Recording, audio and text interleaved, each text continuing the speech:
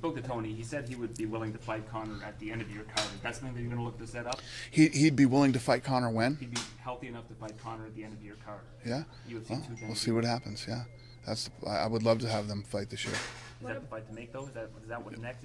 Well, you got the champion and the interim champion. That's the only fight to make. There's been speculation about Diaz. I'm not, you know. It's not true.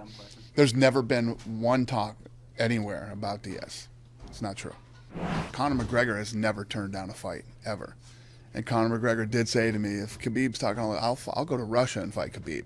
You know, Conor doesn't turn down fights. So it's not a matter of, you know, Conor wouldn't want to fight Ferguson. He'd want to do this or that. Listen, obviously, Conor had the opportunity to make a lot of money. And I felt, you know, it was my duty to at least try to make that fight happen.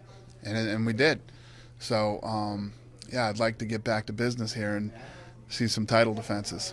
What about just stylistically a fight between Tony and Conor? Yeah, Be one great. Get excited for it's a great fight. Great fight.